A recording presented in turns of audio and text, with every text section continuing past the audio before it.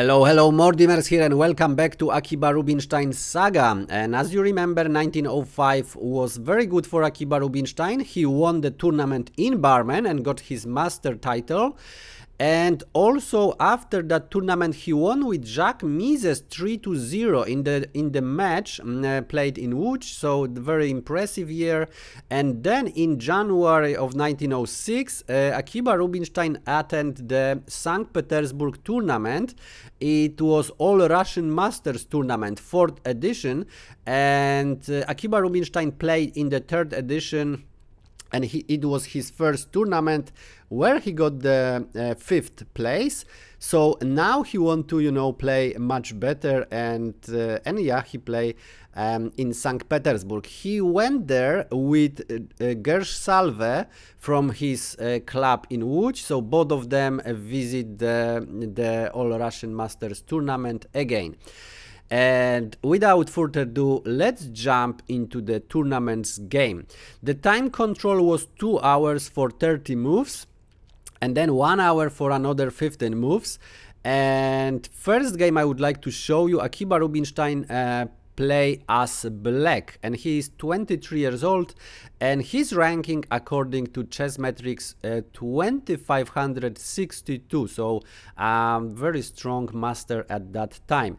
And his opponent Stefan Izbinsky from Ukrainian Kiev club. Of course there was no Ukraine at that time, there was also no Poland, so both of players had the Russian passport, and both of them could attend the tournament in Sankt Petersburg. Stefan Izbinsky play as white, his ranking 2527, and he is 21 years old. Okay, so let's jump into the game. We have e4 by Izbinsky, e5 by Rubinstein, knight f3, knight c6, bishop g5, a6, so we have Ruy Lopez on the board, bishop a4, knight f6, pretty standard, and here we have castle. Bishop on e7 by Rubinstein, close variation, and here d3. d6 by Rubinstein, we have c3, also pretty standard, making a space for the bishop, and here Rubinstein play the castle. Knight b on d2, and here surprise, Rubinstein plays knight on e8. This idea is forgotten now, it's not playable in the tournament on the top level, but it's quite interesting, preparing early f5. We have rook on e1, so that's pretty standard, and g6. G6 with the idea of fianchetto the bishop, and then support of course f5. And now this bishop can't jump easily on h6, which would be dangerous, but we have knight on f1, so now this is the threat. We have bishop on f6, bishop on h6 attacking the rook, and bishop on g7, queen on d2. So now this is a pretty standard attack on the King's Indian defense, where bishops go on h6 and the bishops can be exchanged. f5 by Rubinstein, and now bishop on g5. So Izbinsky resigned from exchanging the bishops. He thought that, okay, this bishop gonna be stronger on g5. We have knight on f6, and e takes on f5, g takes on f5, h3, and here knight on e7. Knight 3 on h2. So this move is, it looks like it's f4 is prepared, but f4 doesn't look like very strong move, because f4 actually weakened the position of the king, and but there is no other reason to play that. Rubinstein play knight on g6, pretending that he want to prevent that. However, f4 is not really great move. What would be better here for white?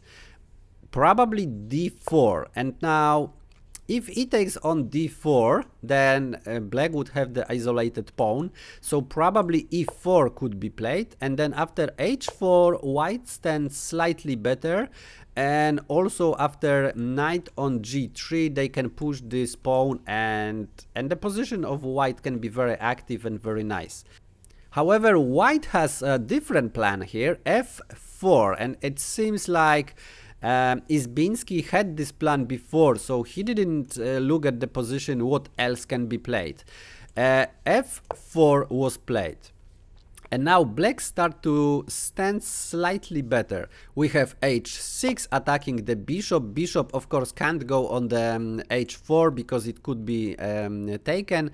So f takes on e5 is the only move. H takes on g5, and now e takes on f6. We have queen on f6, knight on g3, knight on f4, and Rubinstein has a very nice knight on the outpost on f4. So Izbinsky didn't like it. Knight e2 challenging that knight.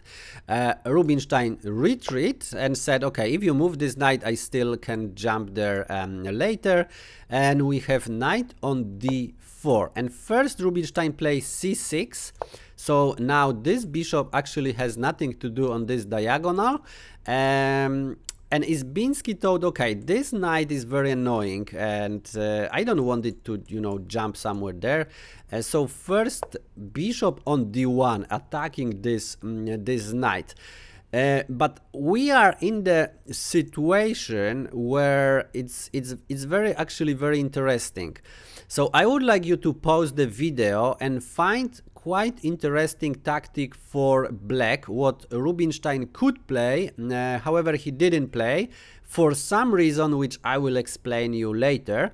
But for now, I think it's very nice idea to find something in this situation while I enjoy my cup of tea.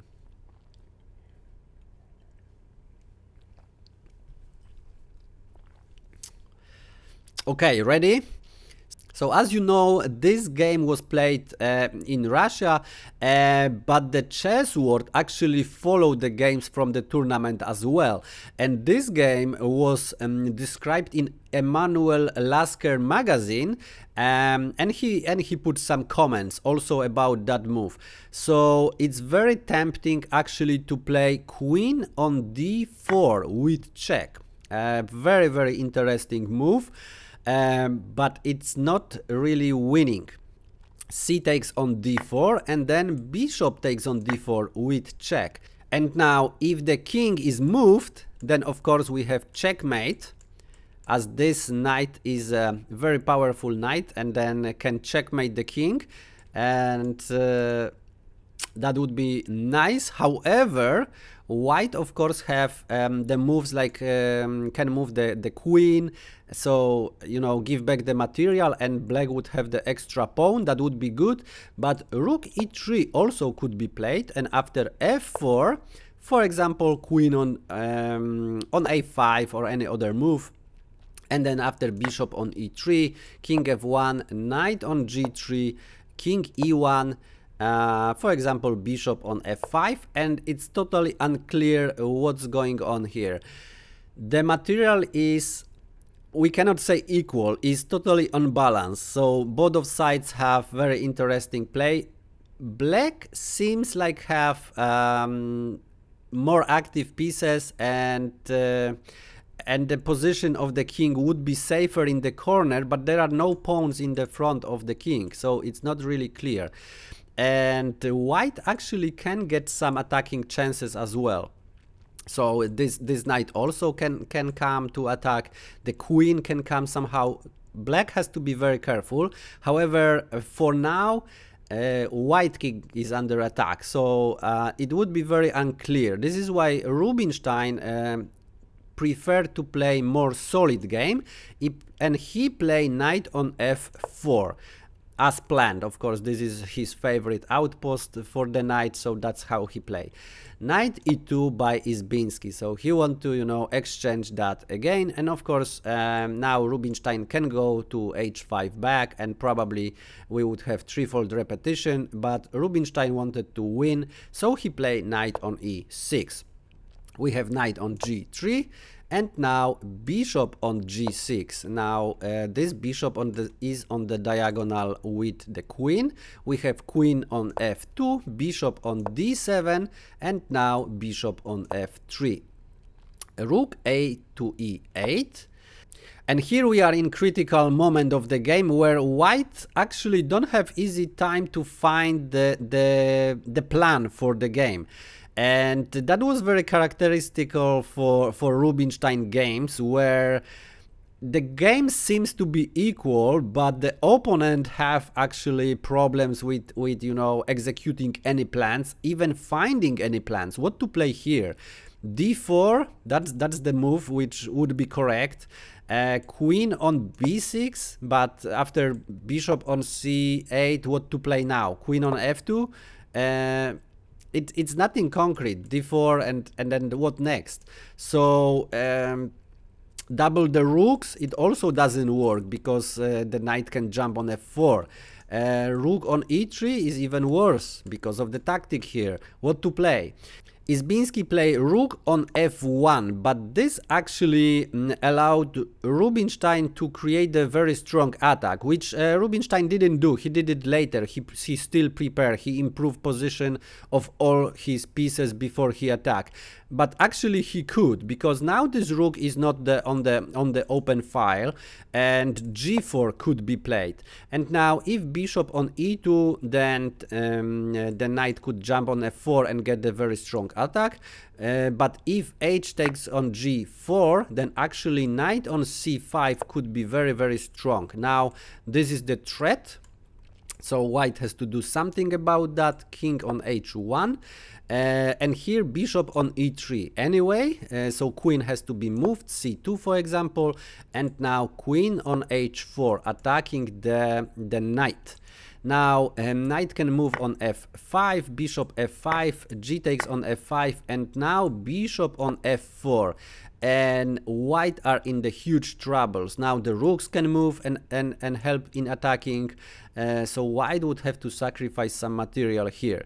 However, Rubinstein didn't see clear how to continue that attack, so first, after rook on f1, he prepared a rook on e7, so bring the rook on the h file. That would help this attack. First, we have rook a to d1. Probably a rook on e1 could be better because of the control of this square on e3, which is quite important, as this tactic would be, you know, still possible to execute.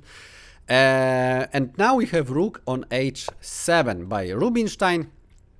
And again, what to play by white? Very difficult. d4 is recommended by the engine.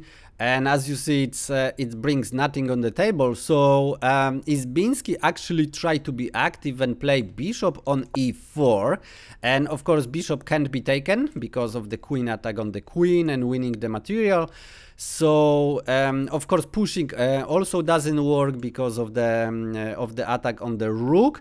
But Rubinstein simply played knight on f4, and now this bishop is actually under attack. So Rubinstein won the tempo, or actually two tempi, and then after bishop on f3, it's his move. And again, now g4 would be even stronger, so Rubinstein could attack with the rook on h7. So after g4, h takes on g4, f takes on g4, and a lot of pieces would be, you know, exchanged. Bishop takes on g4, bishop takes on g4, and then knights on g4. And after queen on h4, the knight is under attack, so knight can exchange for the bishop, but then we would have this battery on h file, which is not really comfortable. Then maybe queen on f3, but then black can play absolute good move, king on h8, very good move, actually the best in the position. And now what's the point of that move? Now black can pick up this knight, and once it's done, then the knight can jump here and fork the king on and the queen, and nothing can be done. this knight can come with the check. That was the issue if the king is on g8, and it would not work.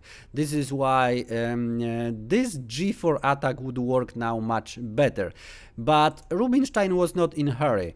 He played bishop on g7. He know already he has a better position. And now we have another threat by Rubinstein. Now rook can hit h3, and once it's taken, then the knight actually can take h3 and fork the king and the queen.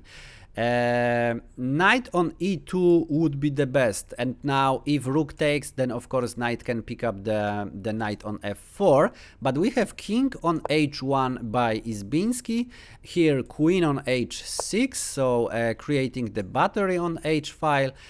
We have queen on g1, and now the position of white is very, very defensive. We have d5. We have d4 and then g4. So now Rubinstein thought, okay, now I'm ready for g4, and now I have these two heavy pieces on the h file. So now it's time to attack. So as you see, Rubinstein improved the position of all pieces, and then all of them are, you know, playing important role in attack. It's not like he could win before, but he wanted to be sure the attack gonna be, you know, 100% successful. H takes on g4, f takes on g4, and now bishop on e2. And now final blow by Akiba Rubinstein, queen on h4. And then asking this knight, hey buddy, what you gonna do? And actually the knight is trapped. This is another game we are showing that the knight actually don't have any moves. All of these squares of course are you know, guarded or blocked by other pieces. So white gonna lose the knight. And actually in this position Stefan Izbinsky resigned the game. So very, very brilliant attack. And as you see, first Rubinstein improved the position of all pieces and then just execute the attack, which can't be defended, with a lot of threats. Mating threat of course, and then winning the material is another threat. What could be played here? Rook h3, let's say white want to defend. But it doesn't work. Simply knight takes on d3, bishop takes on d3, and now rook is under attack. So rook h6, and that's enough. White doesn't have any counterplay. Knight f5, now we have the spot for the knight. But simply exchange, and after rook on f5, if white want to exchange more pieces, then problem is g3. And now winning more material. So black would be up the rook, and of course winning the game. And yeah, this is why in this position Stefan Izbinsky resigned the game. So that's how Rubinstein's style crystallized, and he started to be really, really powerful in the improving the position of each piece and then executing the perfect attacks against the opponents. I leave the link in the description to analysis of this game, so feel free to check the study on the leeches. And also, if you like this video, press a like. If for some reason you don't like this video, press unlike. And yeah, subscribe if you don't want to miss any more material about Akiba Rubinstein. Leave the comment, and thanks for watching, and see you in the next one.